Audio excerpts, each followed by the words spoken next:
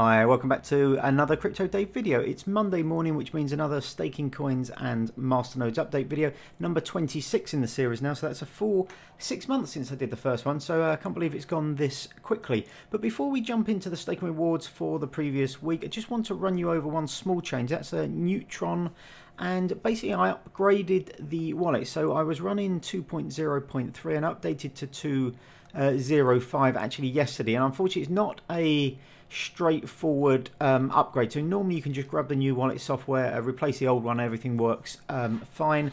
Unfortunately, the wallet.dat file from version 2.0.3 doesn't work with the new wallet, which is 2.05. It causes like an error when you try and open it up. So what I ended up having to do was open up the old wallet, export the private keys from the addresses that were in that wallet. Then I grabbed a bootstrap of the new chain. So there's a new chain for version 2.0.5. So downloaded the new wallet, downloaded the bootstrap, let it sync up, and then imported the private keys for the old addresses into the new wallet. So it was a little bit of a palaver. There's a lot of people that have been having the same experience. If you go to their Discord group, a lot of people are pointing out some hints and kind of tips, stuff you can do. Even when I imported the old private key, I still wasn't seeing all the coins. I had to then do a rescan of the new kind of wallet. So you open it up with the minus rescan kind of option, but all the information about that is in their Discord group. There's a lot of people that are having the same kind of issues. So if you are upgrading to the new Neutron wallet, give yourself a good half an hour maybe, because it's not literally just as simple as replacing the old wallet exe with a new one. Anyway, that's it for the changes this week. No coin sold or anything like that this week. So let's jump into the staking amount. So let's start at the top as always with NavCoin. 3.15 coins staked this week, worth $1.07, a little bit lower than the last few weeks. I've been having a few issues. I had a power cut a few days ago, or middle of last week I think it was now, which took out some of my kind of staking wallets. I had corrupted wallet.dat files and stuff like that. So I really wanted to just tell people, you know, make sure you have backups of all your kind of wallet, your wallet kind of software. So if you've got sort of an old-fashioned kind of Qt kind of wallet, update, back up your wallet.dat files, or depending on the wallet, your private keys, anything like that, make sure they are backed up and stored somewhere safe offline. So I had, yeah, basically after a power cut, I had a corrupt wallet.dat file on one of my Syndicate staking wallets, not ones that are actually listed here, but a different one on a different machine, which became corrupted. I had to kind of then grab one from an offsite kind of backup. It did work perfectly then, but it just you know, goes to show, make sure you have backups of all your wallet software. Anyway, NavCoin 3.15 coins staked, worth $1.07. Syndicate 94.6 coins, worth $4.79.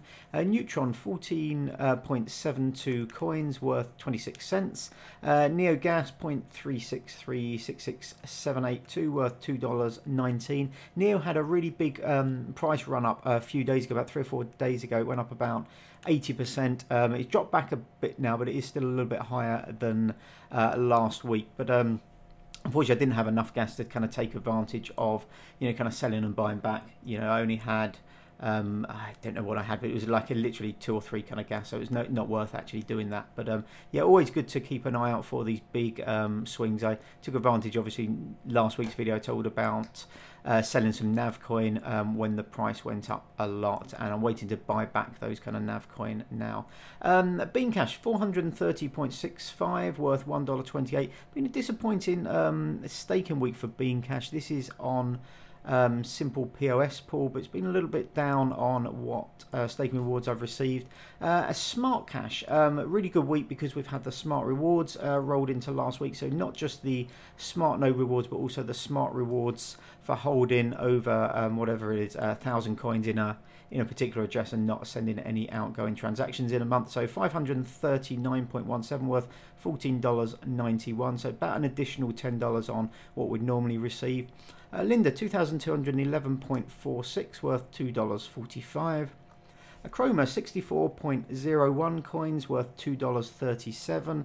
PIVX 0.15, PIVX worth 15 cents. PIVX back over $1 now, which is nice to see over a good few weeks where it's been under $1. So nice to see that back over the dollar mark. And then finally, Shard at the bottom here, 12.67, worth 85 cents. And nice to see Shard finally being listed on CoinMarketCap, so it makes it a lot easier to get the prices than before. So total worth 9,308. That's down probably about $200 on last week. That's largely down to the little pullback from NavCoin. So after NavCoin had that real big spike last week, it's been pulling back a little bit.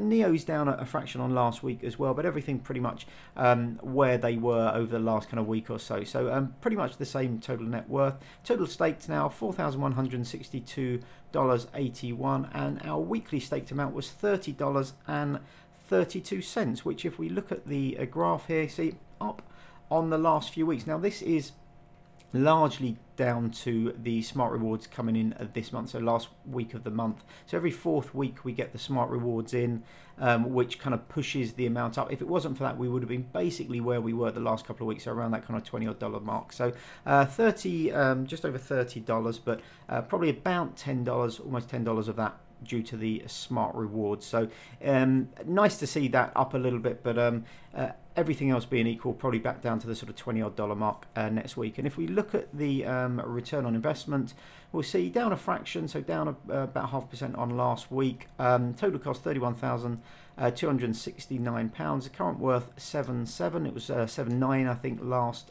week. As I said, we haven't sold any more coins in the last week, so the realized profit's the same. Total profit down 21, just under $22,000. And if we look at the graph for this, is the total worth, we'll see down a fraction on last week, but up on the last couple of weeks. So we've had a few worse weeks. So we had weeks 19 and 20, and then 23 and 24, which were worse than this one. So I think in general the market seems to be relatively positive at the moment. We're still kind of trading quite flat and quite sideways, not far off those kind of all-time lows, but I think probably for the first time in a month or so there seems to be a little bit more positivity in the kind of market. I think people are kind of like are pricing these kind of lows. As I've said in some of my other kind of videos, the weekly kind of update videos, I don't see Bitcoin going down really back down past 6,000, lower than 6,000 now. So I think we're kind of in that kind of like steady kind of phase, really just waiting for some really good news in order to have a bit of a breakout kind of run. And hopefully when Bitcoin does kind of break out a little bit, then it will drag some of these other coins up with it. The other nice thing, I think, in the last couple of weeks, we've started to see little jumps up from individual coins. So rather than everything being tied almost exactly to kind of Bitcoin, and Bitcoin goes up a few percent, alts go up a few percent more, and when Bitcoin goes down, alts go down a few percent more. We've seen some breakouts from certain coins. So NavCoin, probably a bit of a pump and dump, but we've seen a Ripple jumping up. We saw Neo pumping up over this kind of last week. So we're starting to see other kind of coins really kind of jumping up in price. Electronium's another one, not a staking coin, but one that's really been driven up in price over the last kind of week or so.